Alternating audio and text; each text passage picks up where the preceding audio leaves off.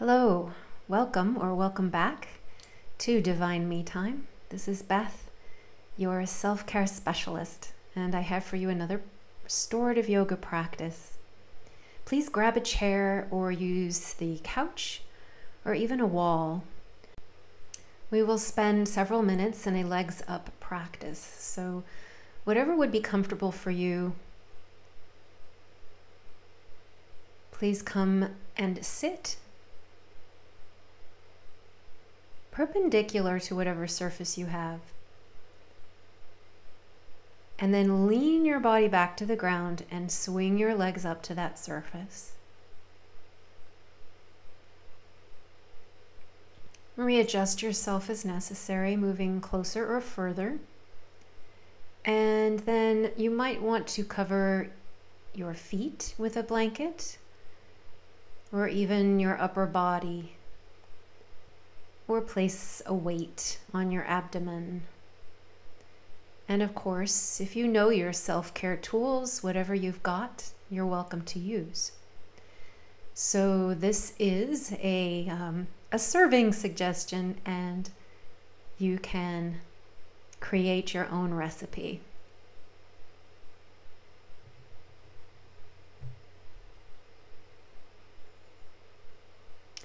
Once you arrive and feel settled, just begin to focus on the breath. Feel the breath moving in and out through the nose.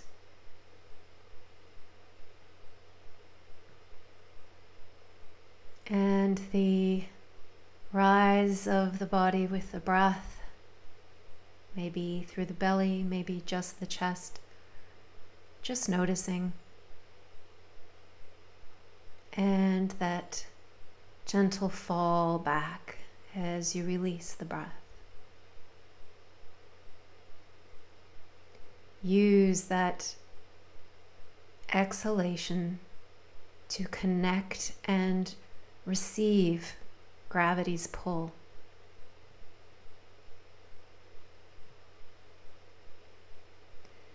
And know that whatever is going on in your life or the life of those around you in this moment, you are safe and supported.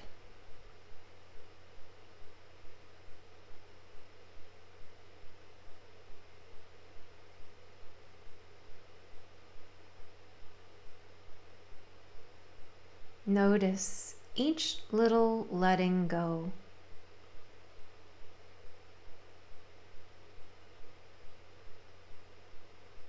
And if you're holding anything up or back or controlling in any way,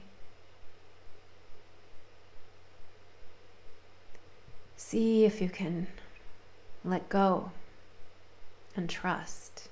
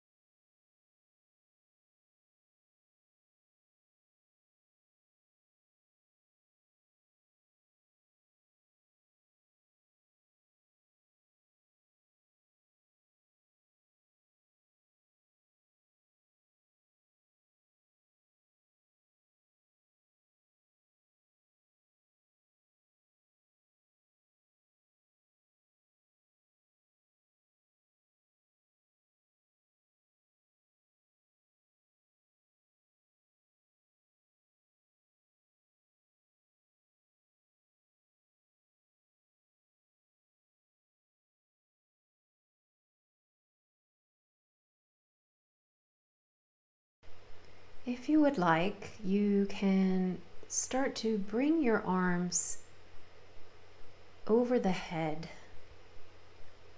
And it may be just a goalpost shape with the elbows bent, or you may have your arms stretched long. However you find yourself, see if you can let the arms relax and let go to the floor. Enjoy that sensation of the torso lengthening, giving more space for the breath.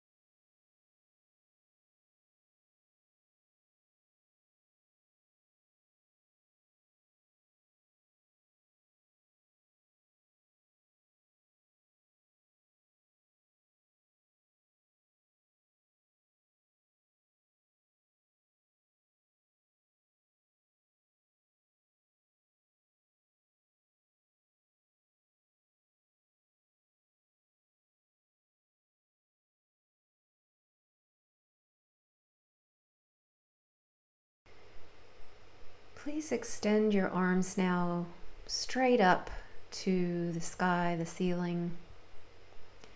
We're going to make little circles on the shoulder blades. So make sure that your shoulders are connecting back into the body and into the floor, as opposed to pulling away from it. And then begin to make little circles in towards the center. And you can gradually expand the size of the circles, focusing on that massage you are receiving from the movement and the floor.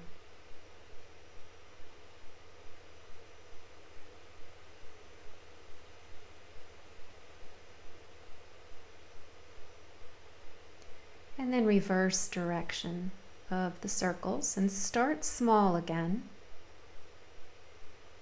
gradually widening the circle.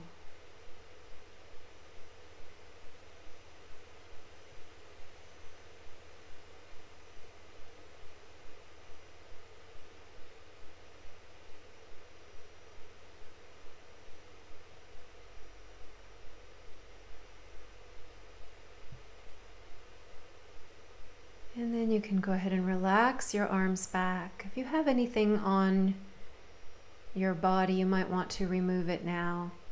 Just bring one foot to either the edge of the chair or bend the knee on the wall. The other leg will stay either raised up on the surface or straight if you're at the wall. Just feel the opposition here. One leg bent in, the other side longer. And enjoy any pressure in the middle of the foot. Extending the leg now straight up to the ceiling and holding somewhere behind the thigh. Don't worry about straightening the leg. Don't worry about bringing it closer to the torso. Just extend it upwards and rest your foot on the surface of air above you. And then begin to curl your toes, wiggle your toes. Make circles with your ankle. And even direct your leg with your hands and make circles through the hip joint, like we did with these shoulder circles. one direction and then the other.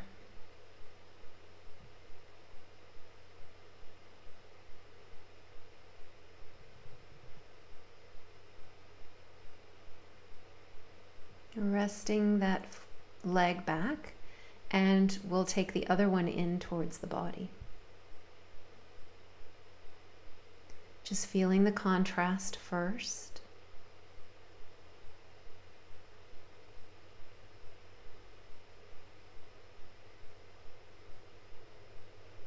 Pressing perhaps the sole of the foot onto the edge of the chair or couch if that's available.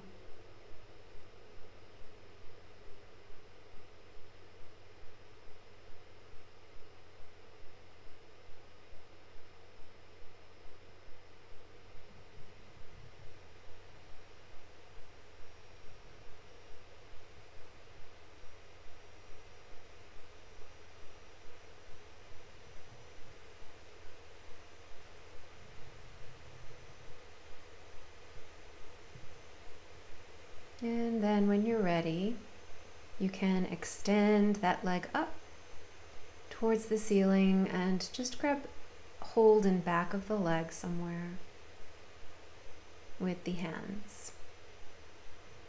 Again, reach for, with the whole surface of the foot, reach for the surface of air above you, as if you were standing on the air. And then begin to squeeze and wiggle and piano your toes, spreading them apart, curling them together, and making ankle movements.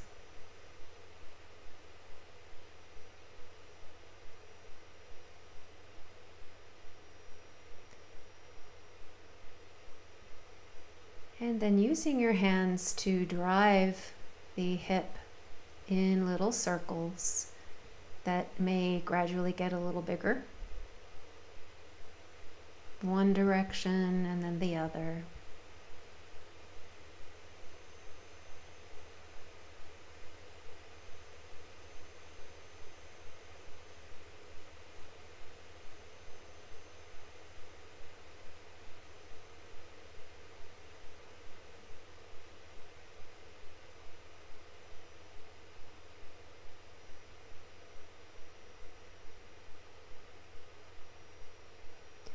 And resting that leg back now, taking both knees to the chest,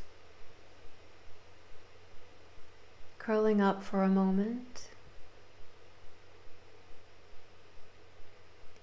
You're welcome to rock a little side to side if you feel like it, or just hold still. Then we're going to open the knees out to the sides, resting the soles of the feet together on the edge of the chair or couch or wall.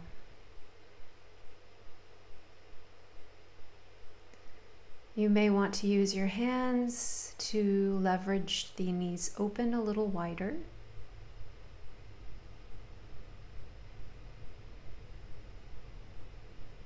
But then see if you can just surrender to the pose and release any effort.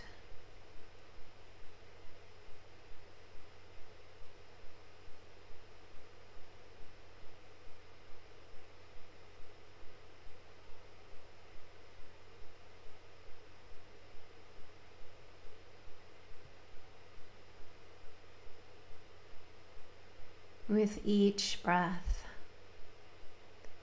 let go of any tension in the body. Soften the face, the jaw, the neck,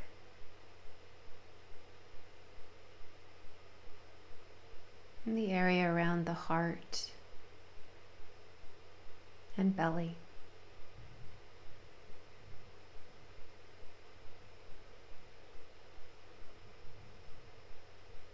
Using the hands to draw the knees together and then rolling onto your side. Take a moment there. You might want to do a little self-hug here.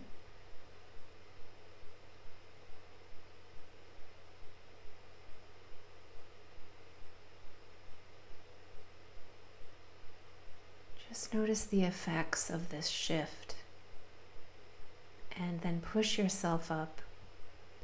We will prepare for our second posture. Go ahead and move any chair out of your way. You might want to move away from the wall so you have more space.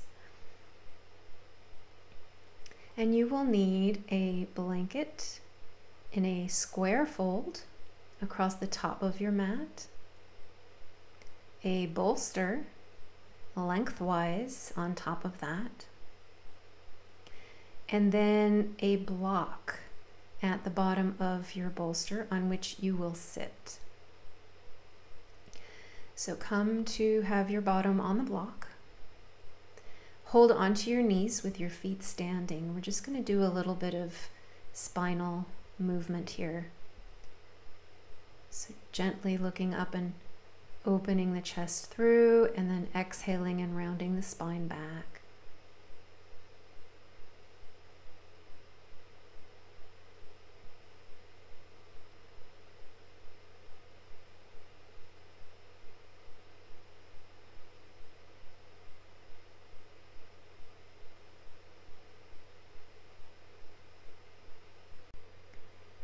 When you're ready, lower yourself all the way down onto the bolster, whatever you have as a substitute.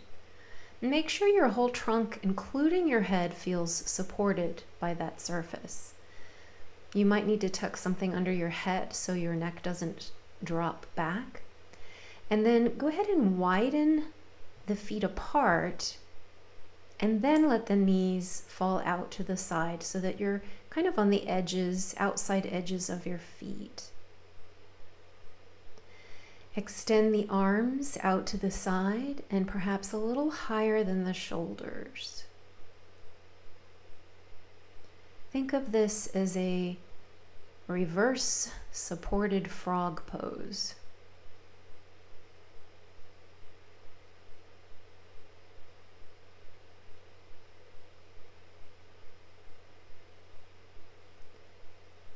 Breathe and enjoy the sense of support right under your spinal column, and the way that your front body can begin to open and drape around that core.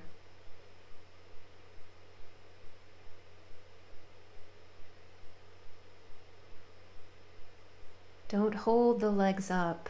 If you can, find a place where you can simply relax them and release them.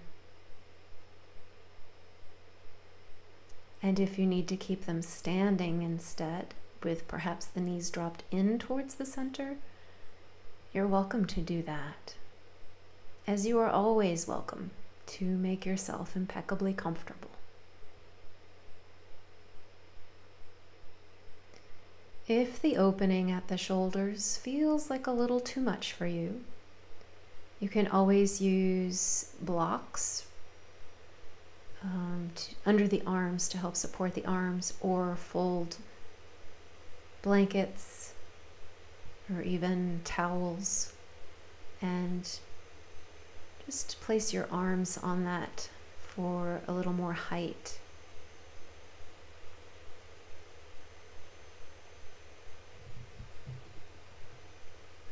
Let go and let God.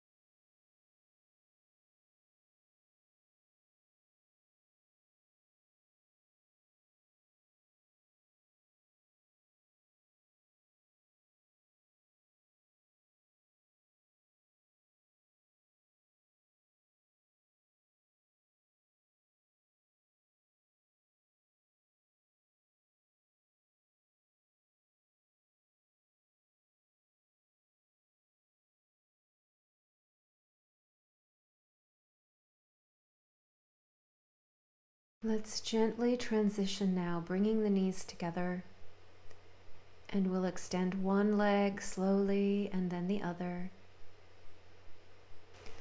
We'll remain here for some time. Breathe and relax. Enjoy a sense of stillness.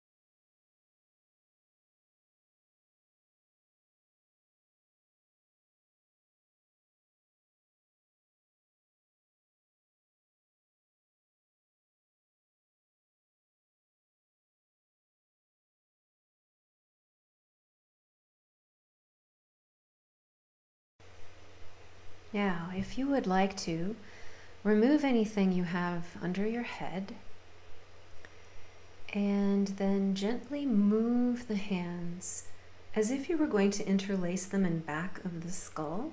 But instead of doing that, just place the surface of the hands on the sides of the head, or perhaps the edges of the top of the bolster.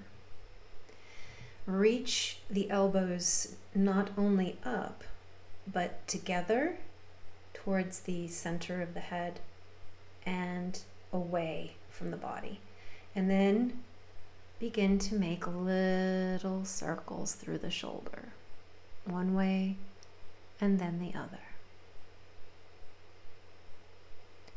Feel that length from elbow all the way down to the waist. And then interlacing the arms in back of the head. Drawing the legs up one at a time, standing the feet. Contract through the front body, raising the head a little and lower. And then roll off to one side or the other, resting for a moment before we come into our final pose.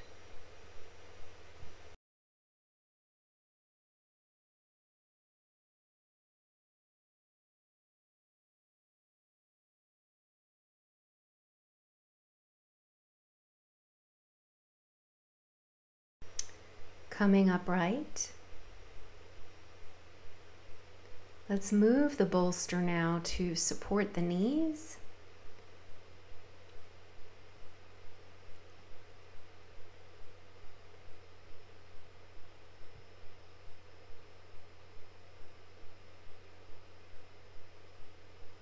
You may want to cover your feet here, and it can be really nice to wrap the blanket around your legs, and that will help keep your feet from rolling out.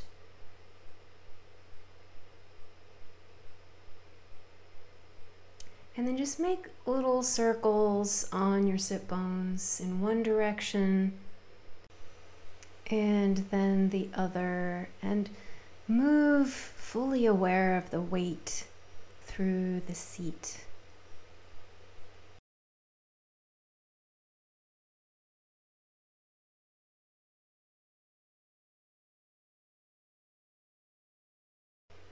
Now let's tuck the chin to the chest and roll down to the floor.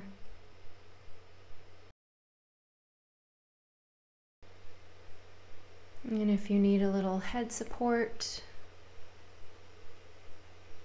you might want that. Adjust until comfortable, and then let go.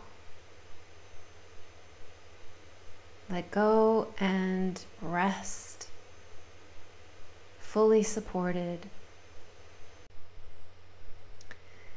So we'll now play with what are called the Qigong tones. These will help us in our intent to regenerate the body. And we'll begin working with the kidneys. So focus on the area of your kidneys, which are just underneath the lower ribs on the back. And as you focus there, you're just going to be making a gentle sound, shwe, shwe. And just repeat that for yourself. The kidneys store fear, so you can use your awareness and the sound, shwe, to help purify and cleanse the kidneys of fear. Notice how the sound feels. Can you sense the kidneys responding?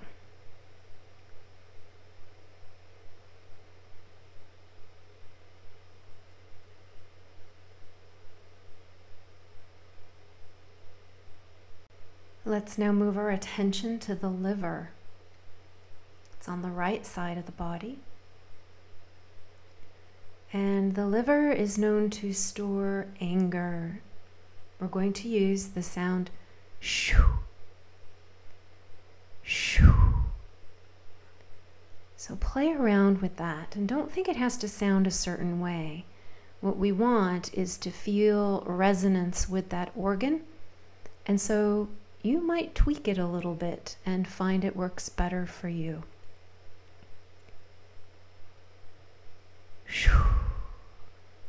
Feel the sound and your awareness helping to break up and dissipate any stored anger.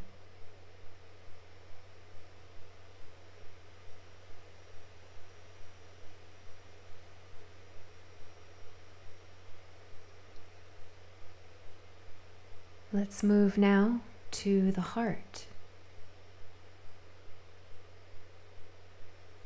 The sound here is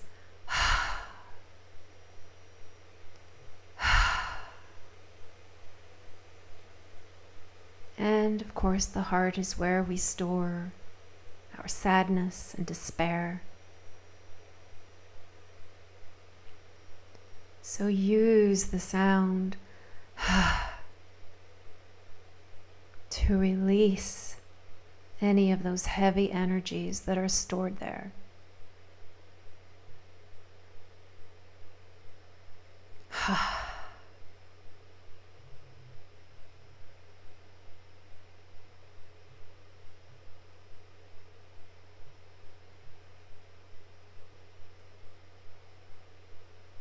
Cleanse and purify your heart.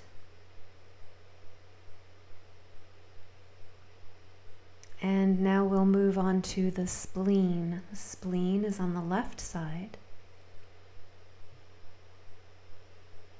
towards the back of the body.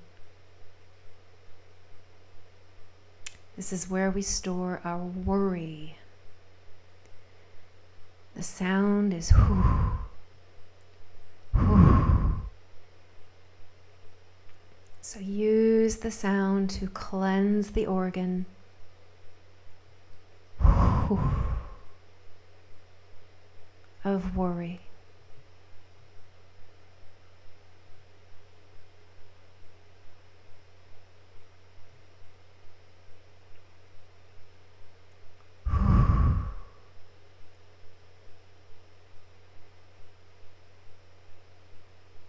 And let us move now to the lungs, where we store our grief.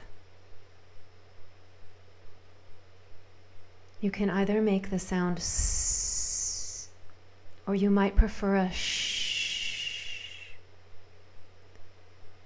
So use the sound to help cleanse your lungs of any grief.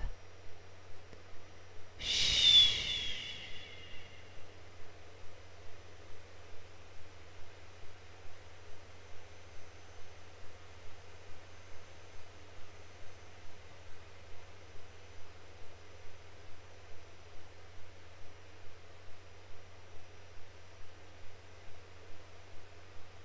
And finally, we'll work with the triple heater, which is a system, not an organ.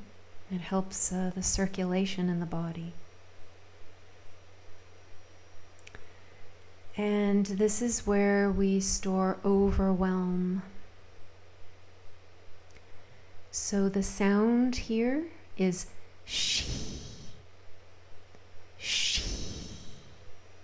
So go ahead and make that sound for yourself and focus on the sense of energy circulating throughout the body, and allow a warmth and a joy to be cultivated with the sound she.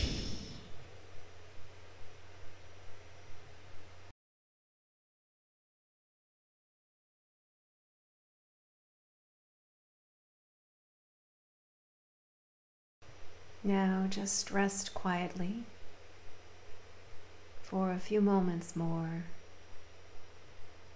noticing anything you feel that may have shifted or changed.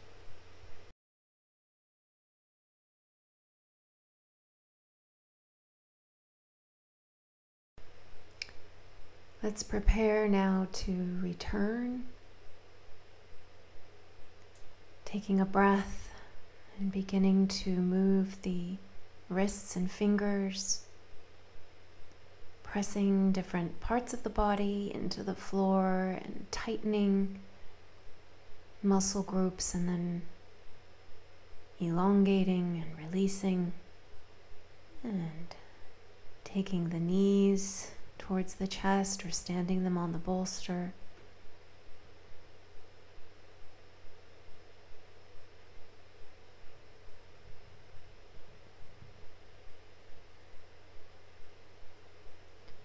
Allow the knees to fall to one side and curl up. Support your head with your arm or a prop.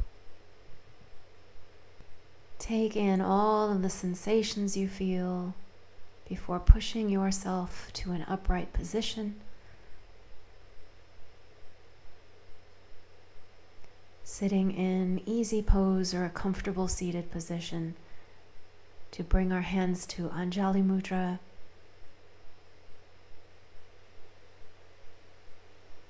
Let's now close this practice with 3 deep breaths at your own pace.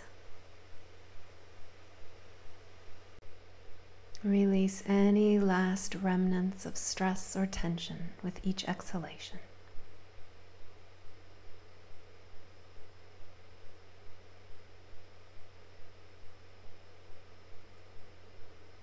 Thank you so much for joining me today. I hope this has been helpful for you. Please do visit the website divinemetime.com to find out more about me or to work with me one-to-one.